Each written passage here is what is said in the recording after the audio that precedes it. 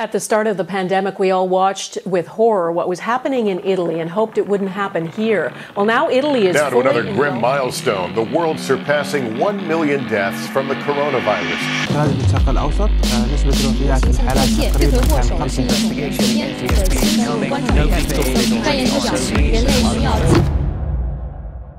(2020) initially seen as a fresh start, a year in which we were supposed to live with compassion and prove to the world what really sets us apart. Yet 12 months later, we look back at all of it with quite a heavy heart. Our energy levels became less and less, all because of 1 year that turned out to be really quite a big mess. If we were to tell people who weren't here about what really happened this year, it would be preposterous and hard to believe, which is why we turned to a puzzle to help us perceive. What now in December looks chaotic and unorganized started as an auspicious year, with all pieces equalized. Who would have later thought that something like this can leave us all so traumatized? In future history books, 2020 will undoubtedly rise to fame. If you think about how much has happened within one predetermined time frame. This frame is unbendable, unshakable, and unbreakable, and the color of it will make its recognition later on unmistakable. The first piece, as a symbolization of COVID-19, a virus that forged the basis for many problems that were previously unseen. Citizens awaiting governments to take the blame, whereas those in power did not wake up until the WHO actually gave the virus a name. But wait a minute, after millions of cases, is corona and the seasonal flu really still the same? Loss of life, economic hardship, and a societal shock. It left us with the hope that it was all a dream, but then where is the damn alarm clock? The paradox of COVID-19. Should we really devote to political activism and contravene, or trust the process of finding the right vaccine?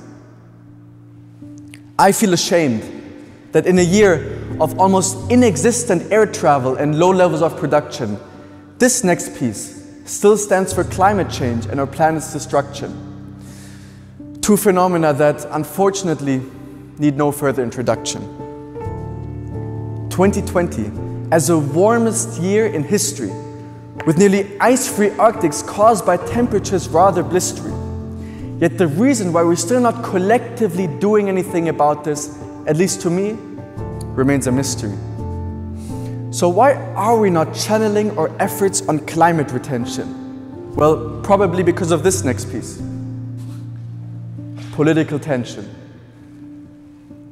A list with problems too long and complex to mention, but let us not forget the enraged president ranting on Twitter instead of just enjoying his pension. In fact, look at BLM, caused by scenes of absolute mayhem. So actually all tensions are escalating more and more. Black Lives Matter wasn't just another movement against systematic racism, but rather something that we all stood for. So why don't we reunite and set an end to a future race war? Of course, there are also these small everyday struggles. But how can you complain about, oh no, this year no vacation, when in 2020 we saw how racial segregation can pull apart an entire nation? While these previous problems were the most prominent, it might be that you had obstacles in 2020 that were more dominant. An explosion in Beirut, for which no one really took the blame. Or maybe your family became dislocated in Australia, trying to escape yet another flame. So not all problems in 2020 go under the same name, but absurdly enough can be found within this same predetermined time frame. But there's not only this, there's also this. A piece of hope. In comparison to the big picture, it looks so small that to see it you would almost need a microscope. but even a small amount can help us put things into perspective. And so, as we approach next year, we begin rearranging our lives as a human collective.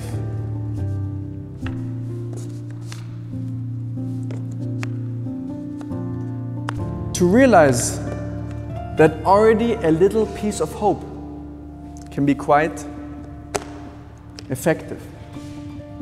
Obviously, it's not enough to just have a bit of hope and to rearrange, where in reality, you need the actual will to change. In comparison to hope, it has twice the size, but that's because of what willpower can actually symbolize. Because with both hope and will combined,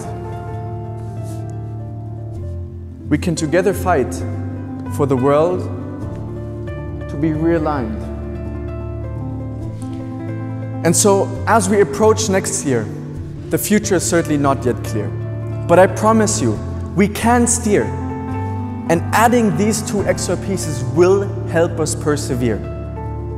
And that should really be our 2021 aim. As even besides 1,000 problems, hope and willpower will always find a space within the same predetermined time frame. So in the end, it is unquestionable that what has happened was absolutely tragic. But sometimes, for change to happen, all you need is a little magic.